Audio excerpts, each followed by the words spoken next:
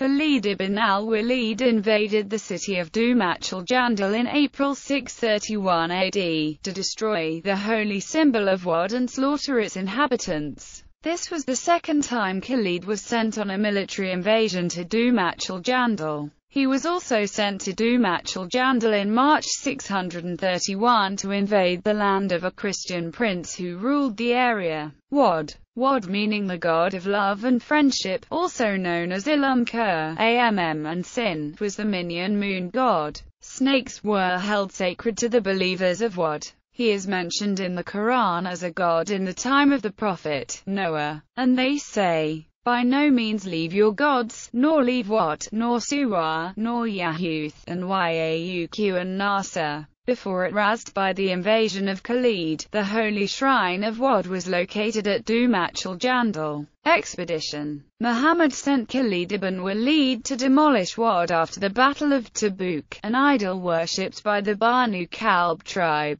Khalid went to Dumatul Jandal to destroy it, but the Banu Abd Wad and the Banu Amir al-Ajda tribes resisted. Khalid slew all resistance. Ibn Kalbi also mentions that among those slaughtered were Qatan ibn Shurabi, whose mother wept at his death and fell over to his body and started sobbing until she died. Khalid demolished the deistic symbol and destroyed the entire shrine. Islamic primary sources. The Muslim historian Hisham ibn al-Kalbi mentions this event as follows.